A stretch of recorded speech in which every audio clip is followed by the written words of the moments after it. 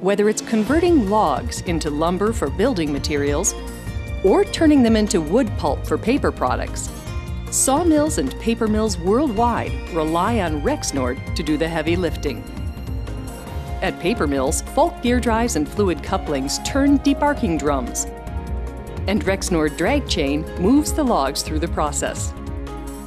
At the paper-making machines themselves, which can stretch for blocks, Falk gear drives and Rexnord couplings ensure everything keeps turning. When tree logs are destined to become lumber rather than newsprint, the process begins the same way. The only difference is that rather than being reduced to a mushy pulp, these logs are sized and sawed into boards and planks. And once again, Rexnord gear drives, couplings, and chain provide the muscle to get the job done.